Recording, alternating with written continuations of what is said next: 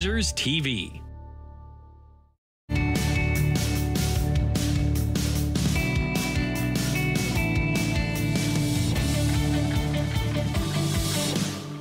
Welcome back to KickBack. My name is Ben. My name's Greg. Nice to meet you. We're so excited to have you here. Today joining us is Jordan. Jordan, thank you for joining us from Brant Mental Health Solutions. Thank you for having me again. Thank you. Today we're talking about the connection between mental health and technology. And now over the last 3 years, everything's been shifted to virtual. As much as possible has been shifted to virtual. Can you talk to us a little bit about the importance, specifically for young people, the importance of being face-to-face with people and having those interactions? For sure. I think we've kind of seen that over the past 20 years, like a slow shift, just with technology and having to be on computers, to be going to school and do assignments and things like that, and then introduction of social media and all of that. And then the unprecedented happens with COVID, and it kind of kicks things into hyperdrive in terms of the amount of stimulation kids and teens are getting. Yeah. So I think it even baffled like the experts on, whoa, like what do we do here? And what do we do right now? And two, what's it going to be like for their developing brain to manage this input? They kind of broke ground here, you know, like no one's ever had to get educated like this before or entertain themselves like this before, right? Absolutely, absolutely. I think we're already trying to figure out how do we best, which is a good thing, how do we best help people that learn differently? And then, boom, sorry, for all of you that learn differently, this is the best we have. We have one way. Right. Yeah, we have one way, and it's no teacher's fault, it's no, not even school board, it's just, that's what our option is. And the domino effect of like incredible challenges for teachers, administrators, parents, grandparents, like everybody basically had to come together, right? How do you work from home? How do you, right? So everybody's on screens. Yeah. What do you think the biggest issues coming out of that period have been? I keep up, like, just for work, like we have to continuing education. So like I'm always getting, it's with technology, the nice part is I'm always getting nice little articles that tell me, what's going on in science and the brain. But I see it in my work and through studies and stuff that basically I'm seeing exactly what the science says is we're not meant to have an intake of this much stimulation in that short period of time. We were already pushing the limits with that. And the result is we don't fully understand, but we're starting to see some things, of course, attention issues and things like that. But right now is the big thing is things like attention, being able to stay on task, and fluctuation in mood are definitely the big 2 or 3 there. How does it do that? Like, how do I go on Instagram or how do I go on Facebook? And then it has that kind of effect on me, especially because the platform seems to provide it as like, here's some nice pictures and here's some cool videos and here's something that you've never thought of before, which could be seen as benefits. So how could these things be kind of flipped upside down like this on us? Again, I think it's not only the amount of material and stimulation that you're intaking within sometimes milliseconds, that stretches into hours sometimes, right? They did a study years ago on Facebook because it's been around the longest. Sure. So I think you can apply, I'll quickly tell you, I think you can apply that to things like TikTok because it's almost just Facebook and hyperdrive, right? And that was bad enough. So the main thing is scrolling. So it's the amount of information you take in, but it's never enough, right? So we've all heard, things like sugar are, addictive, right? Because your brain just tells you, I want more of this because it brings me pleasure. Releases certain hormones and chemicals, right? Neurotransmitters. Well, that scrolling gives you little blips. If they could do a scan and you like on a monitor, you'd see these blips. Like microdosing. Yeah, basically, right? So it's like that. It's like the brain just, oh, this feels good, and I'd like this to continue. If I can, to make it in a summary, that's kind of what's going on. And then the brain says, hey, what the heck? Where'd the stimulation go? It's dinner time, or whatever. Irritability, low mood, high anxiety is really, really spiked, particularly in older children, teenagers, young adults. Right. If there's parents or caregivers that are seeing this in their kids or the children that they're looking after, what are some things that they can do to kind of help maybe push their children away from the screen? Right. So I'm never the type of person that's like, don't use these specific types of words. I'm like, we're all human, right? So I think parents, that's what I need to get you away or push you away. But then they literally try to push away, and they're already feeling irritable and low and anxious, and that's almost like the wrong thing to do. But we think, well, that's what I gotta do. I'm gonna kind of punish you. Get that word out of your mind. I'm going to shift you from this to this, providing options, right? So it's, I just need to talk to you for 2 seconds. I know you're busy with your friends, right? It's been this long. Right. We're gonna have dinner, and then we're gonna do this. Or I want you to, if their parent is, like if it's during COVID, if their parent's okay that they're coming over, I want them to come over, right? And explaining to your kids that literally we're not designed for this. It is a fact of life. I will never say, don't get into tech. It's part of life. We have to.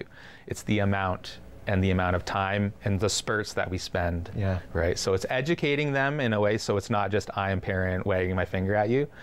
Educating, they're smart enough to know. I think sometimes we underestimate what kids can understand. They can understand a lot. Yes, they can. Right, they can. Just quickly, do you feel like some of these platforms are intentionally playing this game where they're giving so much reward that it's difficult for other factors to give the same amount? Absolutely. No conspiracy theorist here. But the fact is, the advertisement industry is the advertisement industry. They've been doing it. I was telling a client the other day, there are literal jobs where your job is to get people to engage and stay online. And stay engaged, like whether that's a good or bad thing, right? Sorry, what was the question again? Well, maybe just recognizing that there are these factors out there and that they are intended to sell products, you know, but through that recognition, knowing how to limit and be a little bit more conservative in our approach towards these social media platforms. Right. And so if we can use some of these things to our advantage, but not use it so much that it's causing us to be distracted from our family or be distracted from our friends, but it's there to augment or enhance our friendships. And so I do want to share pictures of my sister's achievements, right? I do want to, I do want people to know that, you know, I had a great day at work, you know? However, if it gets into you must have a great day just like me, otherwise your life's no good, I think that's when it gets toxic. Completely agree. Definitely. And I know we've only got about 90 seconds left, but talking about like people comparing themselves, and that's something that everybody deals with. And I think that social media has taken that to the new level because it's only the good. Not too many people share the bad, but can you just talk a little bit about maybe starting that discussion with your kids? About comparing. Right. So that's one of the big keys, right? So that's what they found in that kind of Facebook study was, even if we think we're conscious, we do unconsciously pick things up a lot, right? So I am scrolling, doesn't matter what platform it is. I see this person's on vacation. I see this person has a new boyfriend or girlfriend. I see, right, all these accomplishments, graduation. And on the surface, I say, oh, good for them. I'm their friend. I feel good for them. But there's that little voice in the back that's like, well, that would be nice for me. Or should I be doing that? Right, we call those shoulds. And we're going to stop you there, but we'll pick that up after the break. We'll be right back.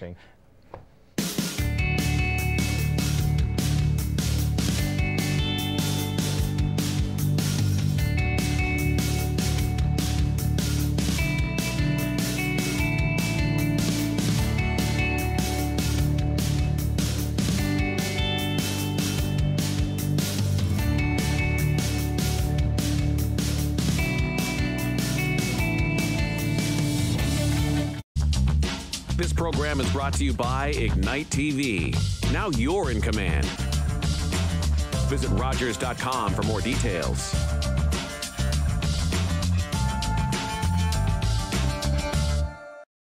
Hey folks, it's me, Giovanni Patini, the host of the RTV quiz show, the hottest show on television.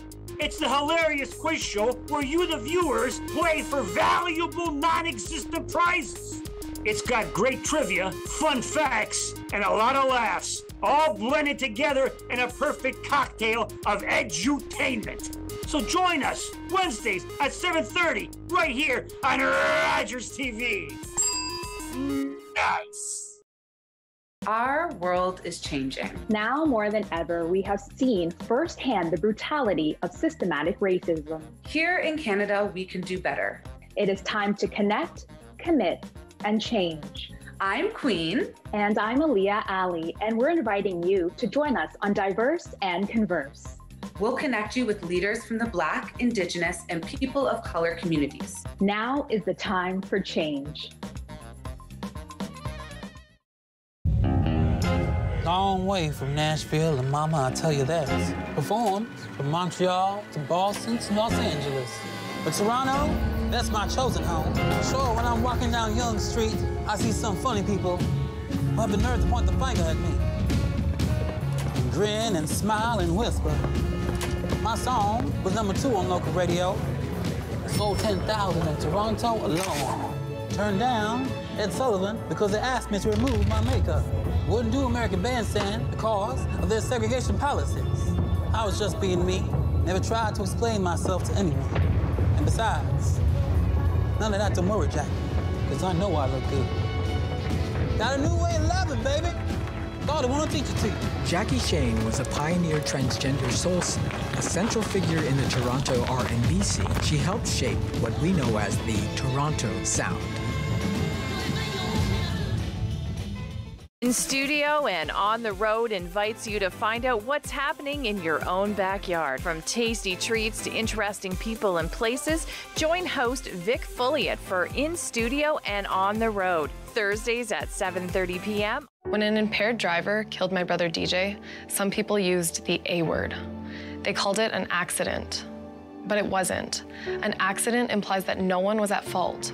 But when someone impaired by alcohol and/or drugs chooses to drive, they're fully responsible for the crash that can result. So please, for the memory of my brother DJ and the thousands of families whose lives have been shattered by impaired drivers, let's drop the A word. A crash caused by impaired driving is not an accident.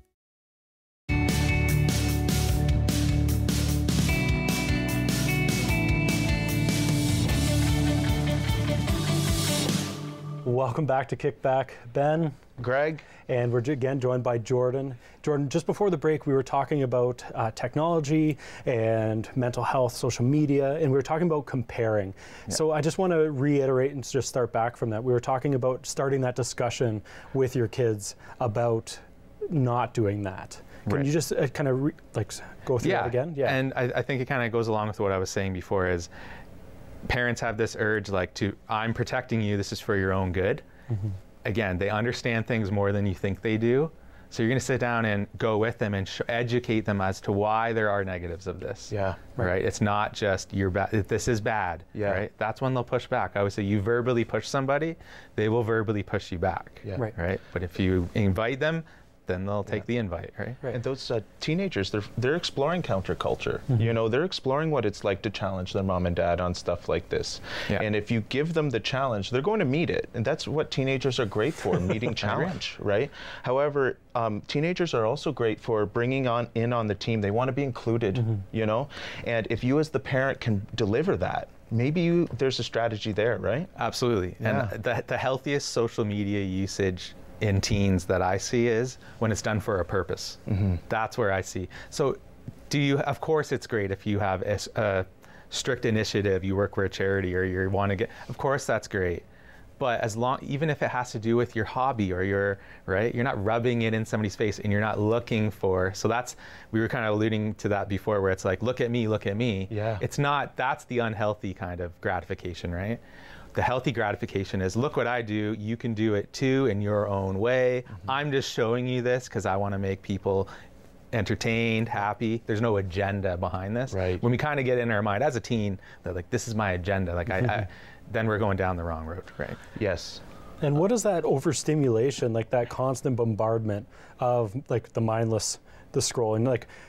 Myself as an adult, I catch myself in that, and I'm like, oh, put it down and stop that. But as a youth, the ability to understand and catch yourself is probably a lot less than what an adult is able to do. Yeah. So what is that overstimulation doing to our youth? So that's what they're looking at a lot right now. Of course, we didn't want COVID to happen, but it presents this opportunity where we can learn a lot about the developing brain, right?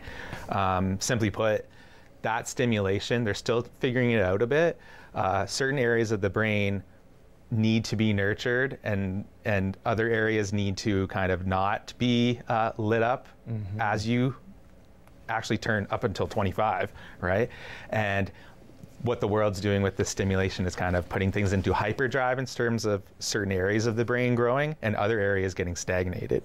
So for teens, for example, it would be they have a hard time seeing consequences to things, so they make mistakes, and that's what makes that part of the brain develop.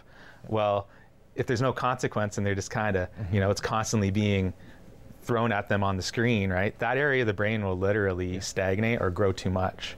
So we're trying to it's like this battle we're trying to push back against what the world is throwing at. It's like a evolutionary thing, you know, like an adaptation. Yeah. And it seems like with this bombardment of stimulation coming down, the kids are trying to adapt, but they don't, the guidance comes from us, right? And we don't have any experience in this. Yeah. And for a lot of us, we only got the internet after we were done being kids, you know? And so like to relate with them, no wonder they feel so separate, you know, and so alone sometimes. And some like entire social circles now revolve around like gaming, right? Like that's how they spend their entire time. Yeah, it's actually, you know, like they create an identity around it. And where in the past we were seeing identities created around, I don't know, athletic prowess or being great at the spelling bee, you know, having a skill that helped identify you as a person. Now it's a million people who have prestige class on Call of Duty and, you know, like, and you've bought all the best weapons and, you know, all that kind of stuff to gain that status, but it's not real skill. Right? Real skill happens physically, right? Real skill happens mentally. But when it's occurring virtually, that can be augmented in any way, including through purchase, right? Which I don't think is maybe the most healthy thing out there. But then again, I don't participate in that culture at its deepest level. Right, and I think, like, I mean, there's definitely some positives to take out of the game and like the communication and being able to do that. Can you speak? Can you speak to some of the like the positive and negative effects of gaming? Yeah, I think what lit up in my brain as you were talking was a lot of clients telling me, you know, makes you feel old, but like I knew what they were talking about was I have my IRL friends and my online friends in real life for anybody, right? And it used to be, you know, not that it's, you know, putting anybody down, but a long time ago it would be maybe I'm not the most popular or maybe I'm not the most socially skilled, so then I have to have online friends. And I don't blame anybody. But now it's, hey, this is what's in. I have online friends and maybe I have in real life friends, right? But it's we can't escape how the brain's designed though, right? So I always tell those clients, I'm so glad that you have a community. I'm so glad you have some sort of connection, but your brain isn't designed to only have that. So I always encourage form that community, get to know them. You're still speaking with them over a mic, right? You use that, what they call Discord, right? I learned that. And then you try your best to carry that over. Hey, this is great. Can we go for dinner? Can we go to the movies? Can we go, if you're old enough, go for a drink? Can we, Stuff like that. And I do find it challenging, but I really work with people. Like sometimes it's what parents would consider that simple stuff. That is what will literally develop the brain, right? That social interaction. Putting them into those situations. Yes, and I think the phrase "for your own good" kind of has got a bad rap. It's when you punish somebody for their own good, but when you introduce somebody gently for their own good, it's for their health, right?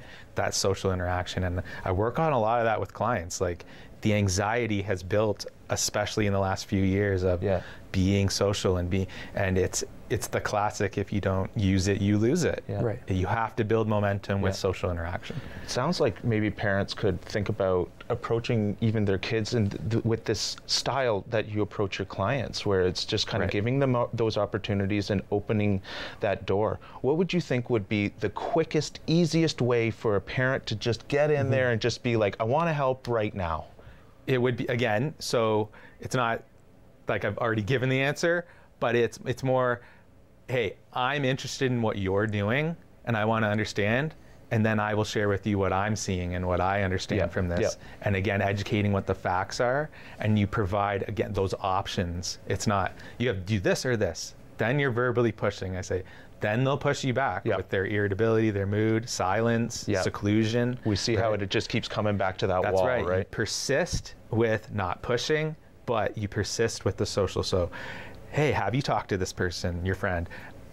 Are they allowed to have people over? Are they, like, you're not pushing, you're just wondering, right? I always say they call that in counseling questions of wonderment. So I'm just wondering, because I'm not pushing, and that's, perception's huge. Yes. It's how they perceive, not always what you're saying. Totally. Right? And Jordan, where can parents find more information about everything that we've discussed today?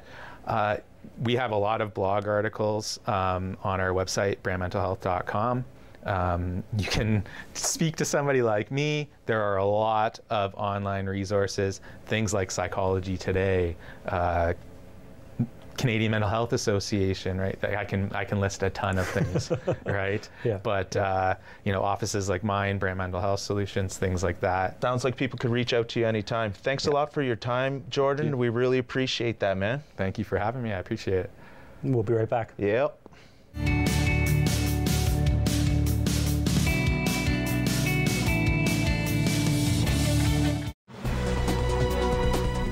Weekly in-depth coverage of the most local stories in Stratford, Perth, Brantford, Brant, Guelph, Wellington, and the Waterloo region. Hyperlocal stories that matter to you and your community. All this and more on your region this week. All local, all year round. New episodes every Friday at 7 p.m. right here on Rogers TV.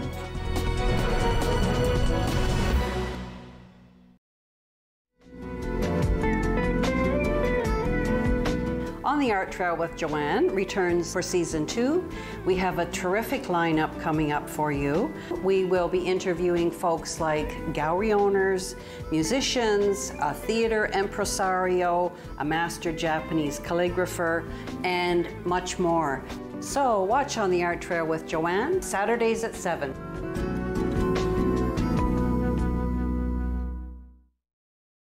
Learn how to create your own masterpiece while in the comfort of your own home. On the Canvas with Lisa Braun is a step-by-step art lesson. On the Canvas, coming this fall to Rogers TV. October 5th, 2014, my daughter was hit by a train. She was walking along the sides of the tracks, and it shattered her world.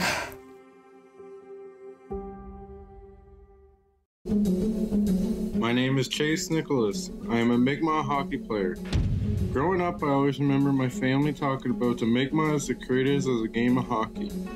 In grade 7, I did research on Mi'kmaq hockey sticks as the first sticks of the NHL. I found a Mi'kmaq hockey stick made in 1917, the same year the NHL was formed. I was surprised to find out the very stick I was holding was made by my great-great-grandfather, Alexander Cope. In 1934, an elder known as Old Joe Cope wrote a letter to the Halifax Herald claiming the Mi'kmaq created hockey. I found out later that I am a direct descendant of Old Joe Cope. There was a time when Mi'kmaq children were torn from their families and not allowed to speak their language, losing their words and stories. But the stories are coming back to us. Stepping on the ice, I take pride knowing the roots of the game of hockey stem from my ancestors in the Mi'kmaq Nation. Online betting is booming. Booyah! Woo! Oh yeah! You can win big!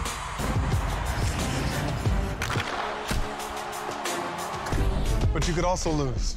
There is risk with online gambling, and that's a reality nobody's shouting about. Learn about safer play at knowtherisks.ca.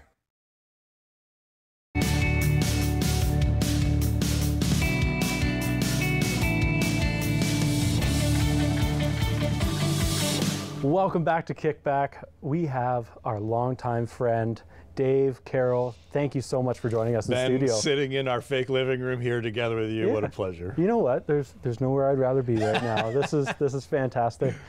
So Dave, thank you so much for coming in again. And we're here to discuss your personal story. And I know that we were just talking, and you had mentioned that we were just kind of reminiscing about that first year of KickBack.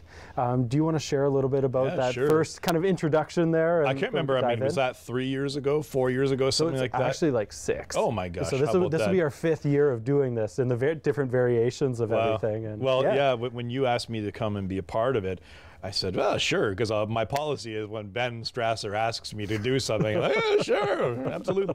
And I started to think about what I was going to talk about, and it was right around the time where I started to realize where I have been dealing with social anxiety, and I didn't even really realize it honestly for many years, and I had just hit the mark where I'm like, okay. Something isn't right. Like I had a time not that long before we did KickBack where I was at a church event. It was still Pastor Freedom House Church. We were there in an evening, and I was in the office in the dark. An event was about to happen, and I was texting my wife, and I said, Chrissy, I can't come out of the office. I can't do it. I can't be around people. And she's like, get out of the office. I said, can't do it. And I bailed, and I walked home from downtown. I live in Eagle Place. I walked home in the rain. As I was walking home in the rain, I twisted my ankle and fell in the mud, and I limped home in the rain, running away from an event at the church. And I thought, I'm going to call this rock bottom. Let's call this a wake-up call. But it hadn't been long after that happened that we started talking on KickBack, and it sort of began a bit of a journey for me over the next little while of actually finding a great degree of liberation and freedom just by admitting it and talking about it, and come a long way since then. Still deal with this, but it was so thanks to KickBack. Thanks for asking me to do it all those years ago. Well, I'm glad that was the case, and that's kind of the whole goal of why that we're doing this, just to kind of start those conversations, and kind of just if we can help one person kind of start that conversation or have that realization moment, then that's what it's all about. Can you share a little bit about what it meant for you to have that moment of realization? Like to say that this something was maybe you were struggling with for a period of time, and then it's like, what did it mean to me? I was like, oh, great. Here's another thing I'm going to have to deal with in my life, right? But we all have things that we have to deal with, and you almost progressively admit to yourself. Like, so for years, I would just say, well, I don't really like crowds, or I don't, but it's not even crowds. If I could stand in front of a stadium of 10,000 people and talk for an hour, and it would be like nothing is happening. But if I'm in a dinner party of six or eight people, and I'm just like, get me out of here, bugs are crawling all over me. But what it did was begin to open the door for me to actually admit it. And when I said the words social anxiety, I went, oh, maybe that actually is what this is. And it started me reading about it, but then also it made me start to analyze and go, all right, when does this happen? How does it happen? And what are going to be some strategies to be able to make it so I didn't just avoid human contact forever? And so little things like if I'm in a meeting and the meeting is any more than an hour, if I've got to be around people hours before, it'll click in my head and go, I don't want to do this. And I'll go through I'm going to just make up an excuse. Can't make it. Sorry, not feeling well. And then I have to get through the excuses moment. I'm like, okay, I made it through excuses. So I guess we are actually going. And then I'll get there, and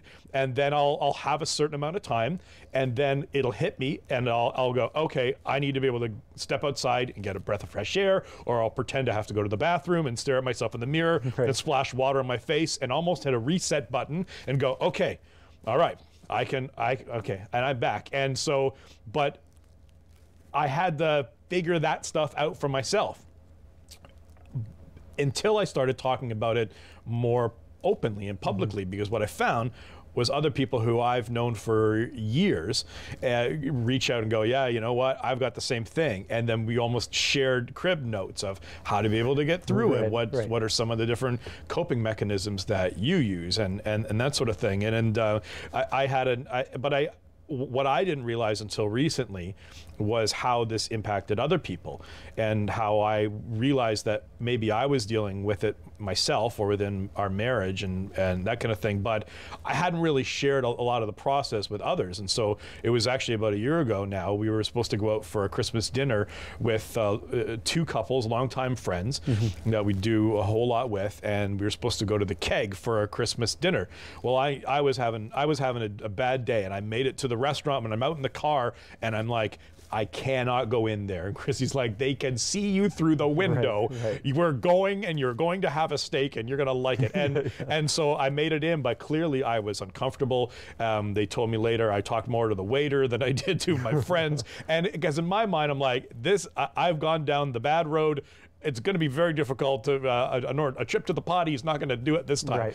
And so I made it through the night and thought everything was fine. A few months later, one of the friends, I felt like something was off, and they thankfully confronted me and said, you know, ever since that night, I kind of wondered, like, do you even really enjoy being around us? Like that night, it was like you wanted to be anywhere but here. And I said, yeah, that's because I wanted to be anywhere but there. And it's truly not you, it's me. And I shared some of my process that I had kept as a quiet thing. And I realized that I could have lost real friendships over people not understanding some of the mental gymnastics and battle that I was walking through. And I thought, okay, this is why sharing really is important, because it helps take all the stigma out of it and all the weight out of it. Like me having to get up and take a deep breath every hour is not a big thing, but then people also know, all right, this is Dave, he's dealing with it, and all good. Like, and so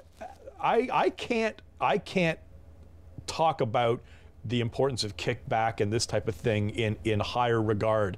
And I've really learned that in my life and seen it in the world and others, that it's not nothing. Talking about it is not nothing. It's been the single most important thing for me in helping me understand and overcome. And every time I've ever shared this story, I've just seen countless others go, I kind of suffer with the same kind of thing, but I suffer silently. Thanks for giving some voice to it. And I'm like, I guess if I've got to deal with it, I might as well do something good with it, right? So. Exactly, and we've got about a minute left, Dave. Can you just share, like, what would be, if you were sitting in front of somebody that maybe is struggling themselves, what would you share with them? Yeah, you're not broken. You know, that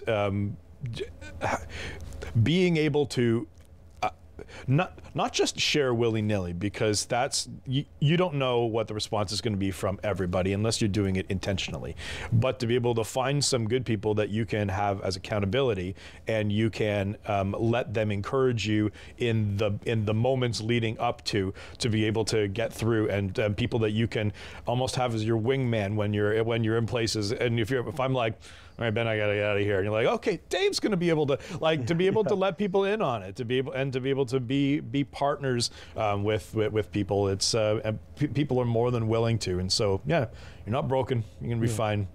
Go to dinner, have a steak. That's going to be in a book one day. Thank you so much for joining us in studio today. We really appreciate you taking the time to share your story, and we'll be right back after these messages.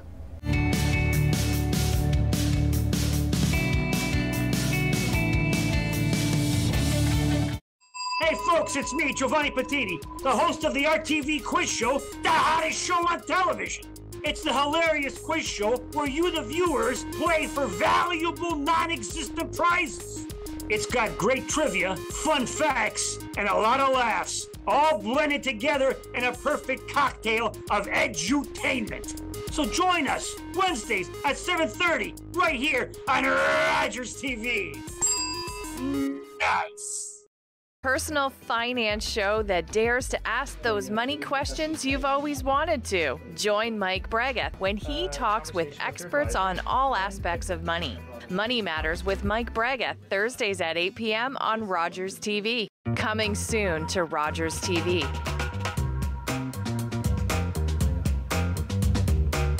Join Carolina Suarez for Tapestry Hall Style. Can't wait to show you the latest in entry. Coming soon to Rogers TV. I was born and raised in Musqueam First Nation territory by my mother, who spoke Hunkaminam to me.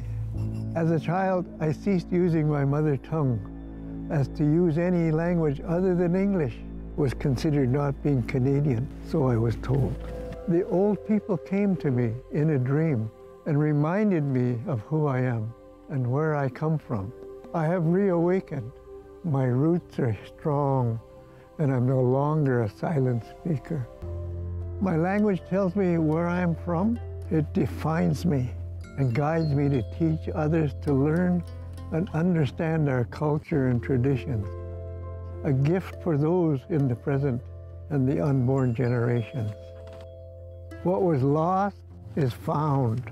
What was asleep has awakened. My blood is here, and I am complete.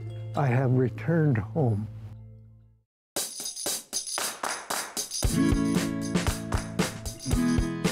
Get a little messy while having a whole lot of fun. Mindful Makers explores the world around you and inspires you to think outside the box. Join Agnes and her friends as they share crafty projects and talk to local artists. Mindful Makers, Mondays at 6 p.m. on Rogers TV.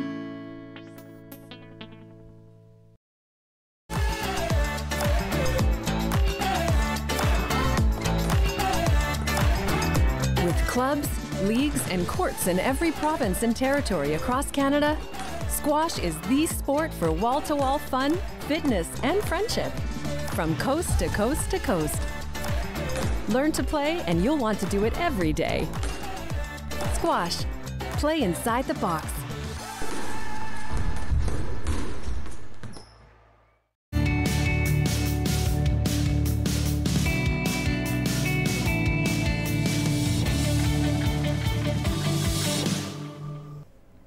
Hi, I'm Greg. And I'm Ben. We're kicking back here. We got Kristen and Sophia with us.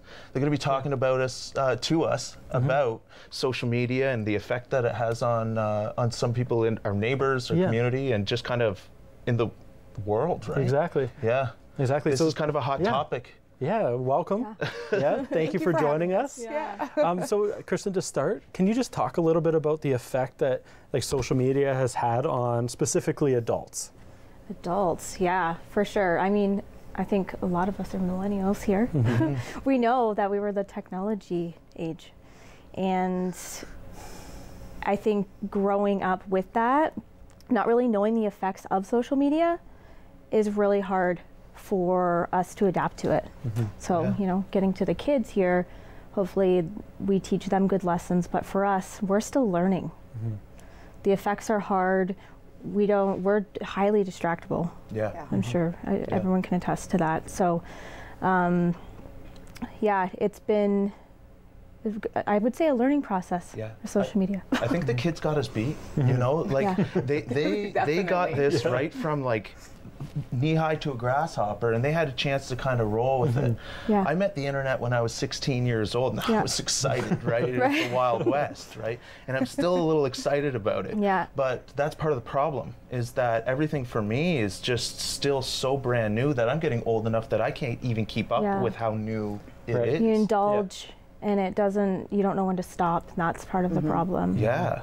And so I know for me, I get on my scroll, you might too, and it can be very absorbing. Right? Yeah, where you forget. I remember when TikTok first came out, it was like a whole. At the beginning of the pandemic, right? And it was like you'd start, and all of a sudden you're watching starfish being pulled out of the sea, and then you're watching people dancing, Black and hole. then it's like an hour's gone. You're like, that was supposed to be 5 minutes. I want to talk adults and just maybe we got forced because of the pandemic. We were forced to be very virtual. Our interactions, we had to wear masks because of that. We lost the ability to see people's facial emotions, right? Can you talk to us a little bit about what that's done to people and maybe some of the anxiety that's come around that you might be seeing now? I think it's impacted our social skills, right? So if we're on social media, we're missing out on social cues and not able to impacts the way we communicate when we go in person. And so, and the funny thing is too, is that when we're in the social environment, we're feeling anxious, we're feeling awkward, we're going to naturally take out that phone and cling onto the phone. But what that does really, it impacts our ability to develop those social skills and to really confront our anxiety. Yes. Yeah. So what is FOMO and how does it affect us? A lot, I think. Fear of missing out. Yeah. You know, and it's... Fear of missing out. I love that. It's one of those things where missing out is more painful than showing up and it not going great. Right. Yeah. I hear it from a lot of teens, 20s, and 30s. Right. Everybody has the same. We have that sense of belonging, right? That sense of community, and we feel it when we don't have it, right? Yeah. I think it's normal. It's normal to have that desire for social connection, like it's innate to us. Totally. It's just in our brains that we need that social connection. Like you said, the beginning of the pandemic ripped away from us. So we end up on social media, and is that a terrible thing? No, because we got to connect with people, but now it's a little bit, sometimes it goes in the opposite direction. Right. Right.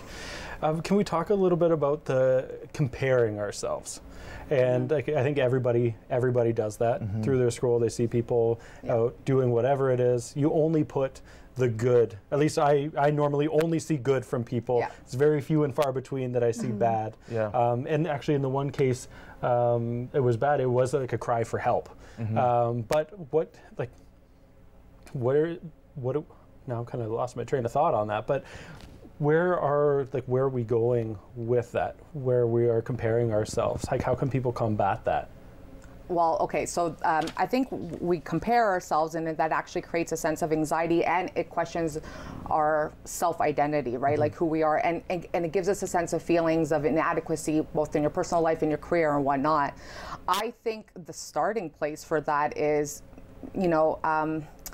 maybe in an individual level, putting items or material on social media that's not so perfect, aspects of your life that are not so perfect.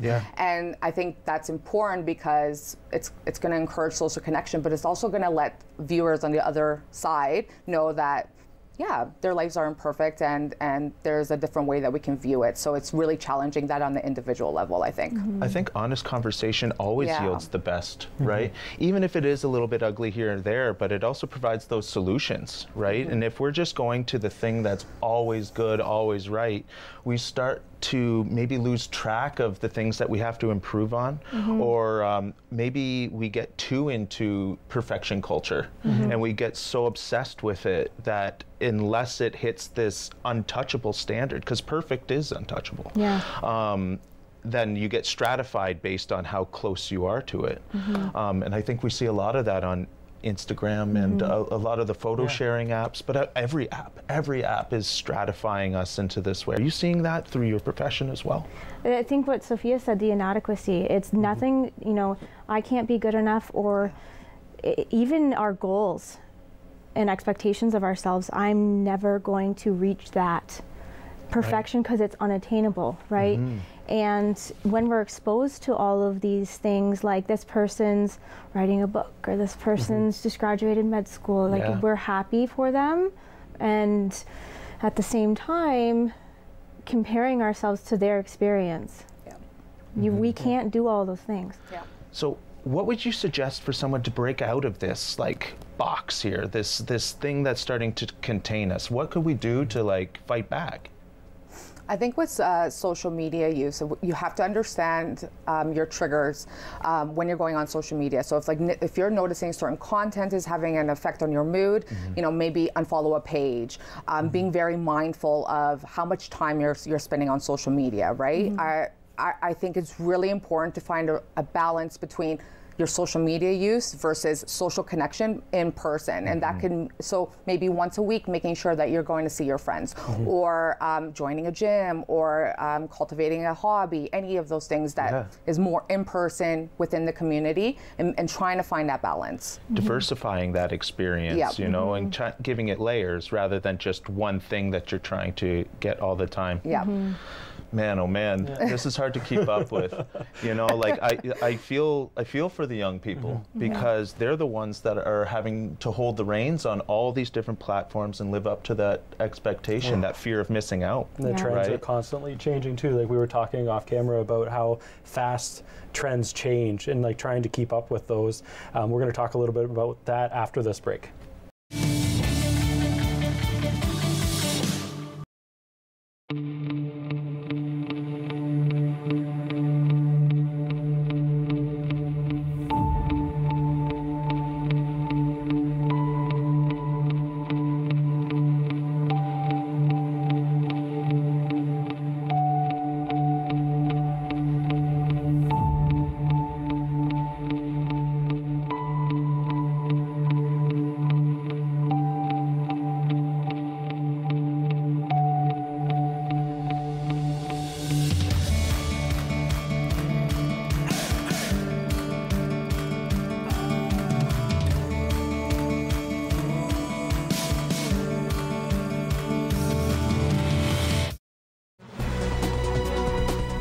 Weekly in-depth coverage of the most local stories in Stratford Perth, Brantford Brant, Guelph Wellington, and the Waterloo region.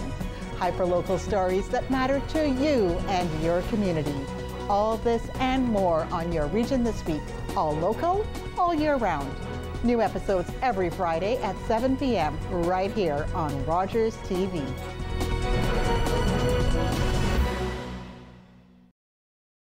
Our world is changing. Now more than ever, we have seen firsthand the brutality of systematic racism. Here in Canada, we can do better. It is time to connect, commit, and change. I'm Queen. And I'm Aaliyah Ali, and we're inviting you to join us on Diverse and Converse. We'll connect you with leaders from the Black, Indigenous, and people of color communities. Now is the time for change.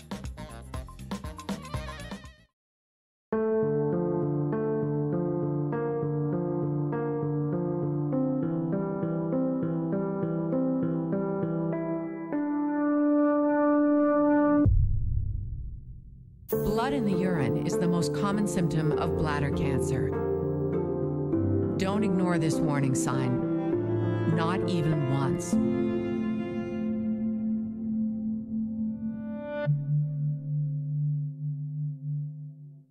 I am God Greg. My name means everything. Tom Longboats. I am Wolf Clan, Onondaga Nation. I've run many different races. I've run to survive and to be free. I've run to win for honor. His people might be lazy, but this one's damn fast. My people respected our runners, people who carried important messages from village to village. I need a guide to the next post. Dispatch carrier, sir. I can get you there. God's sakes, man! Slow down. Who do you think I am, Tom Longboat? No, sir. I am. Running makes me feel alive. It's everything. Tom Longboat was the first Indigenous person to win the Boston Marathon. He ran his way to international fame and became an inspiration to generations of athletes. Life can be stressful. I know that. We're here to help you. Simple, easy recipes, amazing guests. At Home with Chef D, Wednesdays, 6 p.m. on Rogers TV. Welcome to Tapestry Hall Style. I'm Carolina Suarez, and I can't wait to show you the latest in entertaining, food, and fashion. Catch us in Tapestry Hall Style coming soon on Rogers TV.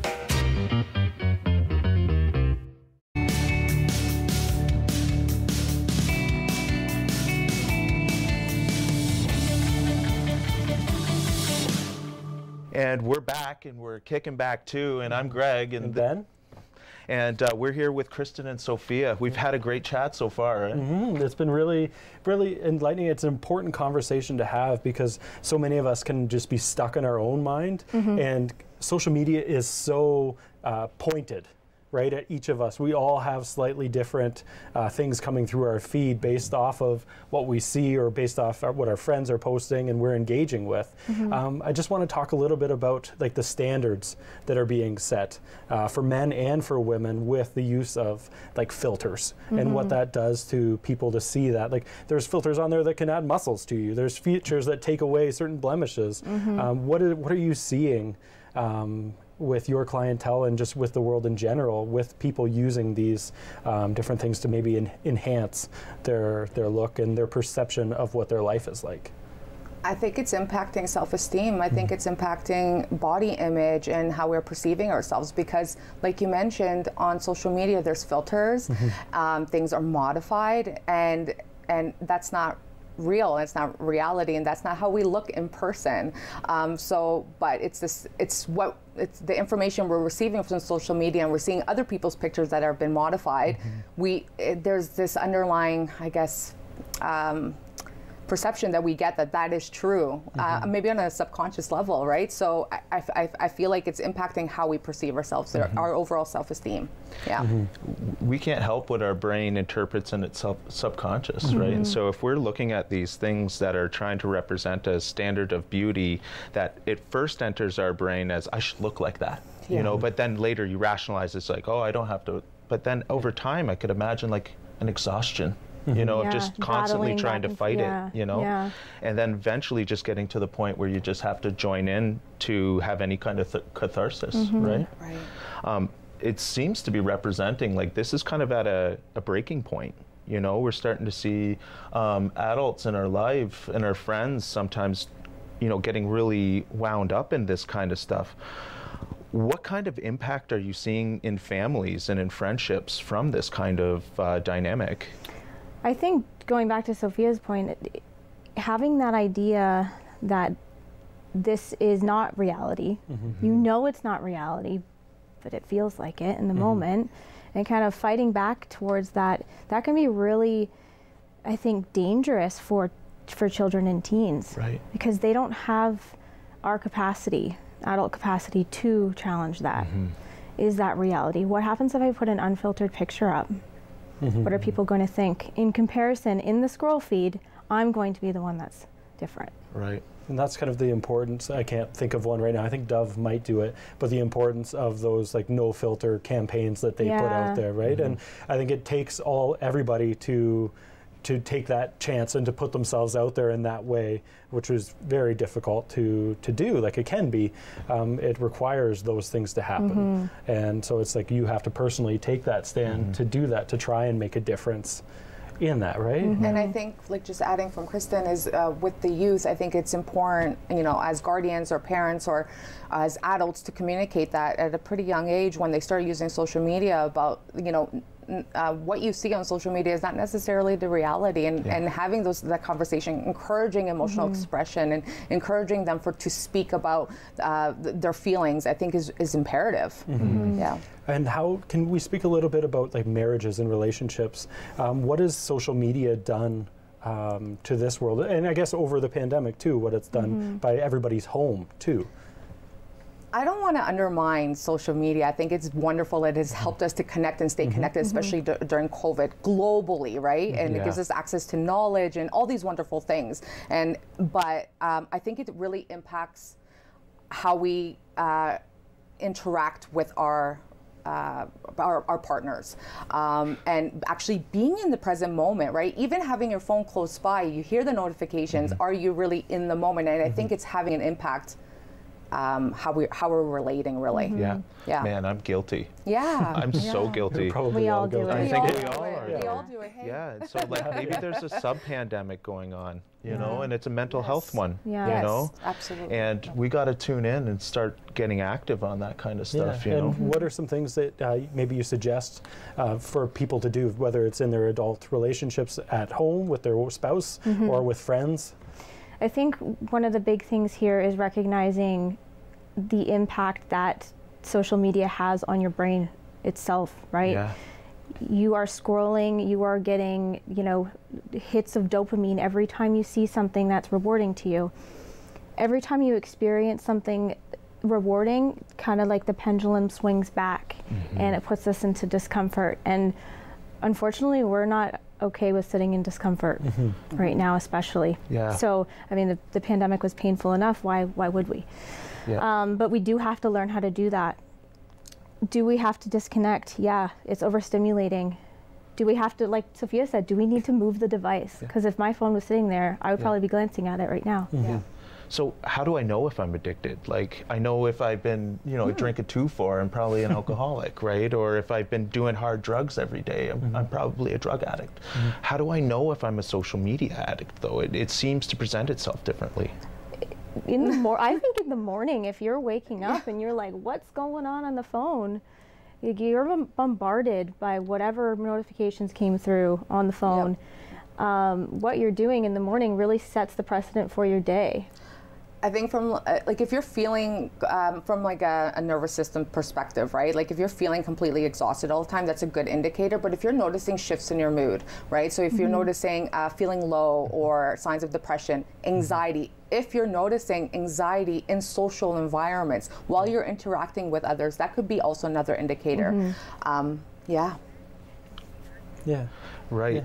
So what about we talk a lot about beauty standards, but there's a lot of like conflict that happens online too, political, even just right down to some local issues and stuff. People are willing to really get at arms over this. And so is that kind of another offshoot of this, or is that just personalities at work? I think we saw a lot of that over the pandemic, especially political stuff going on. It gets overwhelming for people. I can tell you personally, I just unfollow certain things because I don't have the capacity to hold all the world's information, and I'm not going to put myself through that. And that's what I tell people to do as well. Really monitor what you are following.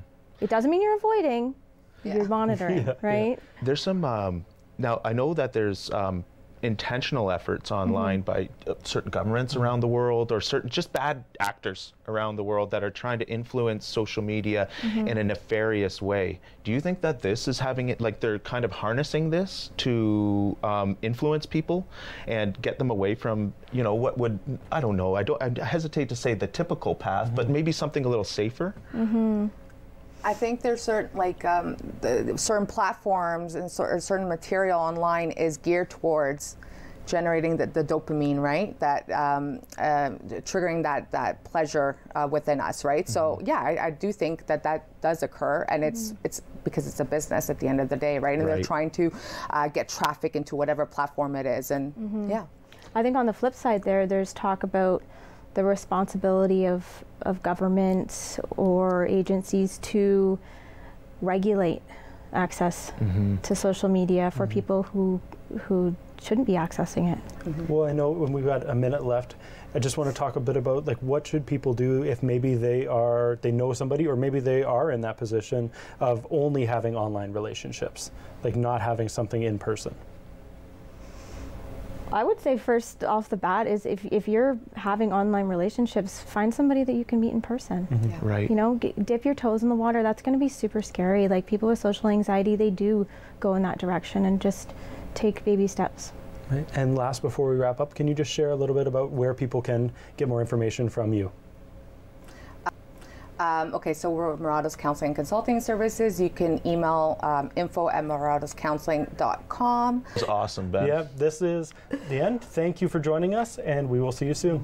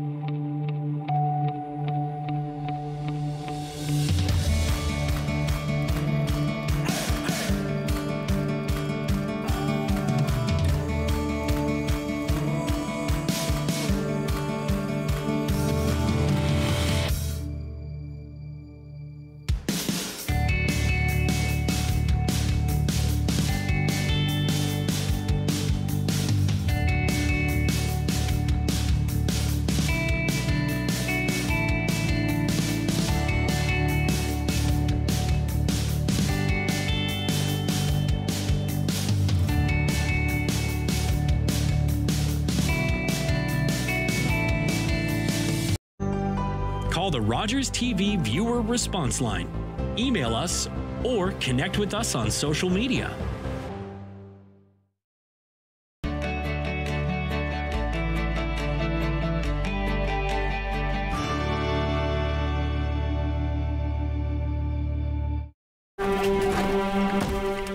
I don't care what the law is. I will never be a slave. That word, I hate it. It rests on my tongue like rot. Peter, how does it feel to get paid for your work?